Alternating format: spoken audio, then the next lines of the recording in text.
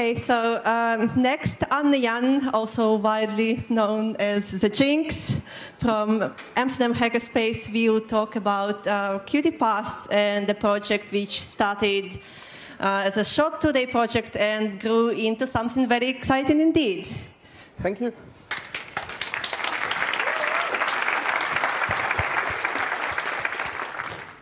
Now to see how this remote works.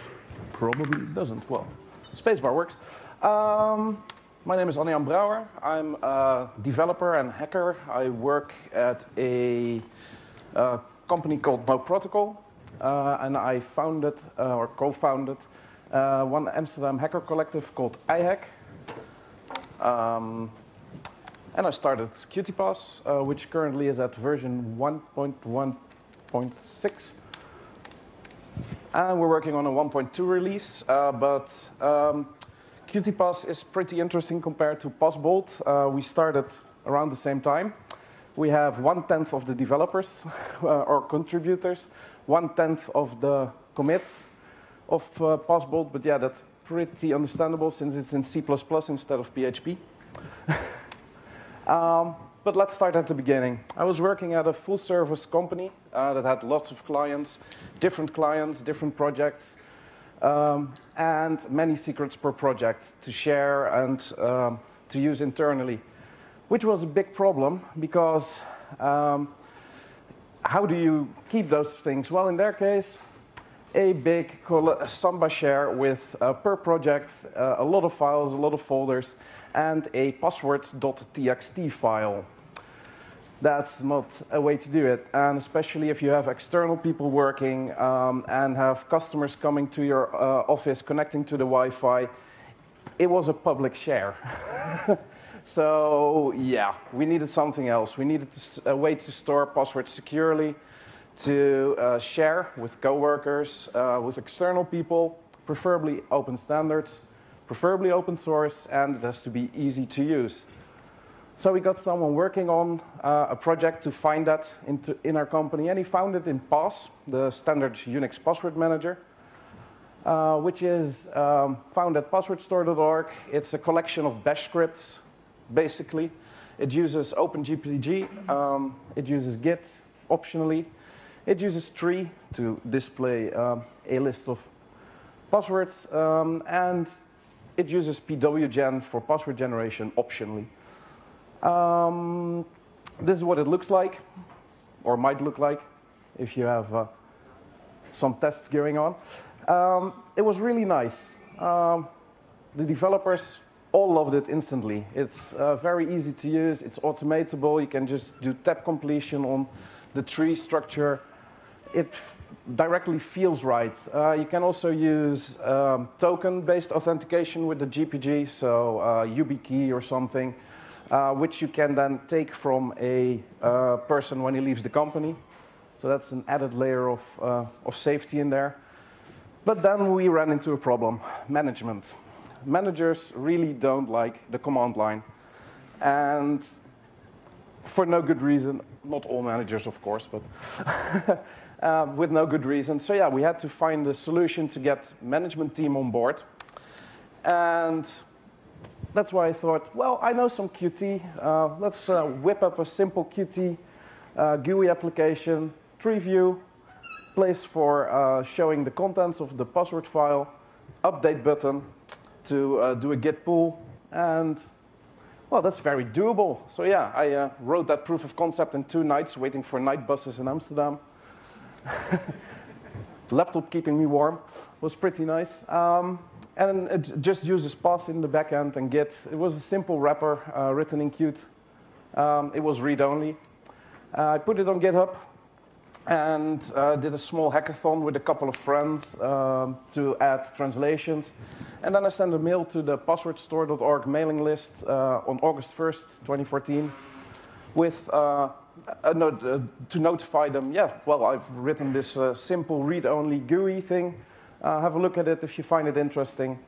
And well, that was it a bit. Oh yeah, I added native mode, so you don't need Pass. For example, on Windows, you can't run bash scripts properly. But you can use Git and GPG, and so I added a native mode. Put it on GitHub, which by then didn't look as busy as now. But I thought, well, that's about it. Just made a nice thing. That's it. But then all of a sudden, Easter 2015, I got a lot of pull requests from Reimer Duffinger, who later met in Amsterdam for a beer. And he added adding and editing of passwords in those pull requests. He added basic user management because password store, pass, in the file tree, you can add a .gpg ID file in which you list the people for whom it should be encrypted to. And that is pretty obtuse. It's just a dot file in a dot folder, and it has only the hashes or emails of the people's GPG IDs. So it's a bit obtuse. He made very basic user management to make it simple, and added fixes for the Windows build, that it would actually build on Windows. This is what the user management looked like after I started hacking on it a bit, added the search feature and the color coding system to see which keys are usable. And I really got enthusiastic again about developing on it because of, some other people just joining in and started coding. So we added many, many extra options. This is from version 1.0. And then August 2015, August 1st, exactly a year later, I decided, let's have a release party. Because why not? Everybody should do that. If you have an open source project and you don't have a 1.0 release yet, just pick an arbitrary date, pick an arbitrary goal. Have a release party. So in Amsterdam, thank you. We did this in Amsterdam in Café Batavia 1920, which is straight across from Central Station. Did a little translation hackathon. I told everybody I'd buy them a beer if they would translate it to their language. So we got Hungarian, simplified Chinese. We also did a soldering workshop. It was a very nice festive day. And we had a lot of beers, of course. So then QtPass looked like this, which was a lot more interesting. We added different profiles, so you can use different password stores on your system, a private one, a company one, whatever. And we added something else, which you might have seen here, which is the splash screen, which has very clearly stating, please report any issues you might have with this software. And that really helps, because every time you start it, you get this notification, and you think, something is broken, something sucks. It takes away all the boundaries for someone to just click the issues link, go to the GitHub, and add a new issue to the tree. So 5 days later, August 5th, I get a message. I'm waiting for the ferry in Amsterdam. I get a message. I looked into it, and I would like to hide the contents. We only had a hide password feature at that point. So I'm looking at it, and that's interesting. Someone who has done C++ in the past would like to give it a shot. So I'm standing there waiting for my ferry to come, step on the ferry, and write a very simple summary of where to look, what to add, what to do. And the next day, I get a pull request with the feature. I mean, that makes you enthusiastic about doing more and more, adding more stuff. So then I thought, what else would be nice? Password store, Pass, uses a preferred system of naming fields, which is just colon separated, very simple. It's also used by the Firefox plugin, I think, for login name and password and that kind of, well, password is always the first line. So for login, URL, that kind of stuff. So I added that feature, which was pretty nice. But adding all those features has a downside. It gets clunky and cluttery. So I thought I need to do something with that. And looked into stuff. So I set up Travis to do Linux and Windows and OS X builds. And also pushing to Coverity, which is a static code analysis site for open source projects. It's free to use, up to a certain amount of times a day. I can't exactly remember.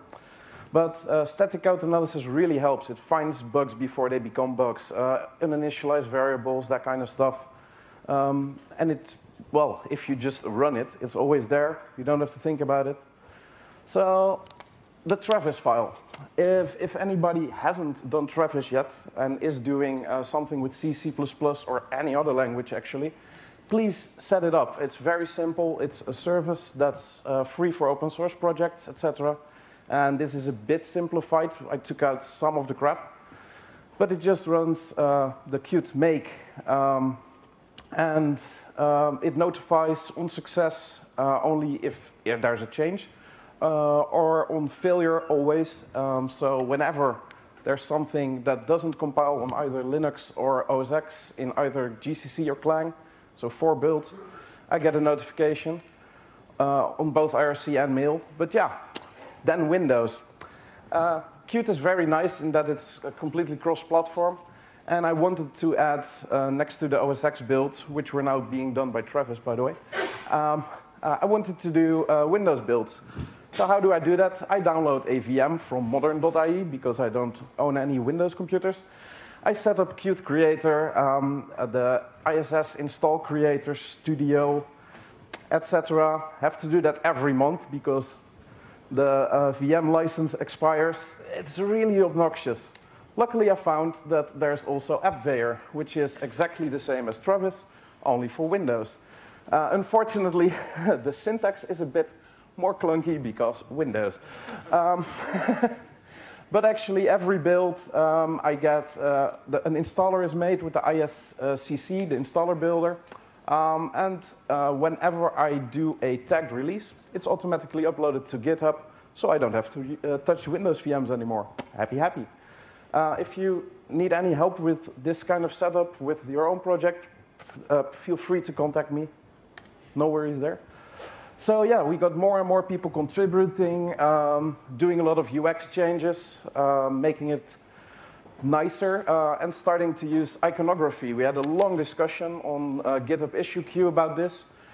Freedesktop.org has a nice system of setting up icons for stuff, which is standardized and works on everything. Unfortunately, not on Mac OS or Windows, so I changed to SVGs for that. But yeah, adding a lot of new features, for example, double click to edit, that kind of stuff. And we thought, yeah, time for another release, 1.1, which looks on a dark KDE theme, looks like this. On GNOME, looks like this. So it takes on your standard preferred setup of look and feel. Really nice. Currently, we're working on a new release, a new big release, the 1.2 release. Oh, what did I push?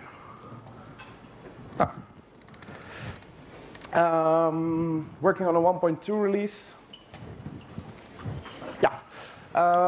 We have currently 5 active contributors who are doing near weekly commits and pull requests.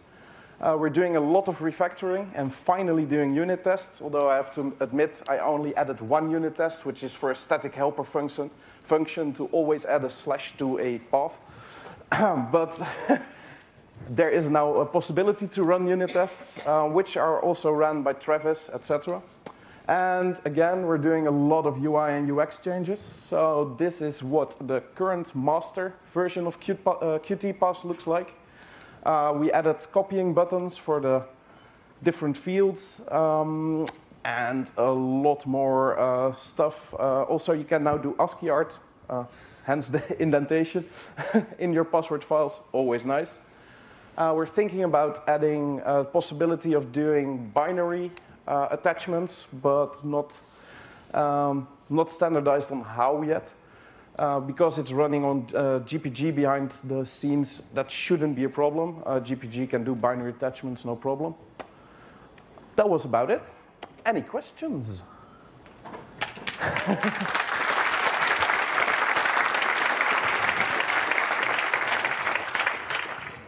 Someone has a question?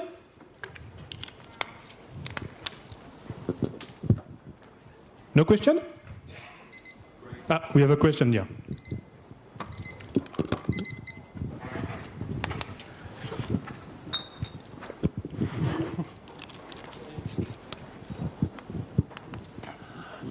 Hello. I see that you are saving passwords, but only one password, can you save, or is it planned to have multiple fields? For example, a comment, what password is it? Or maybe a login, a password, another thing? The passwords currently have that option. That's the field down below, where it currently says testing indentation and more indentation. In this example, that's a completely free-form field where you can add whatever comments you'd like. Also, you can, in the configuration, set the fields you would like. For example, in this case, password, login, URL, test. But you can also click a button that allows any colon-separated key-value pair to be a field like that with a copy button. Okay, and does that help? It helps, yes. And now, will you have some kind of template? For example, I want to add I don't know what, a credit card number.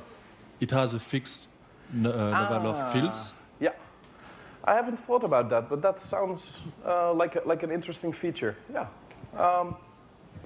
that should be doable. One thing else I forgot, in the upcoming 1.2 release, there's also dragging and dropping of files and folders. And because you can set for every folder to whom it should be encrypted, for whom it should be decryptable, everything gets re-encrypted as soon as you do a drag and drop operation, which might pop up your GPG passphrase or something, which is a bit interesting. Adding passwords doesn't require any keys, because GPG encrypting to someone, to a public key, is a non-privileged operation, but decrypting, you get asked for your GPG decryption key unless you have no password passphrase on your GPG. And we have a last question at the end. Hello. I was asking if there is something to ease the creation of GPG keys for people that don't, for managers and people that are not, that don't like GPG. QtPass does have a nice key generator. If you start it up and you don't have a private key in your user, or there's no private key available to GPG, you get presented with a two-field option for name and email address, and a checkbox to enable complete editing of the GPG key generation file. But, well, we made it a simple two-step process. For example, take a clean Windows machine, install QtPass. First thing it pops up is a link to the Win GPG for Win, something like that.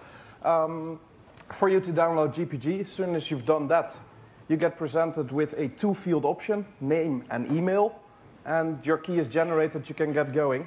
And if you set up Outlook or, for example, macOS Mail with GPG tools, you automatically get the added benefit of sending encrypted emails, or at least signed.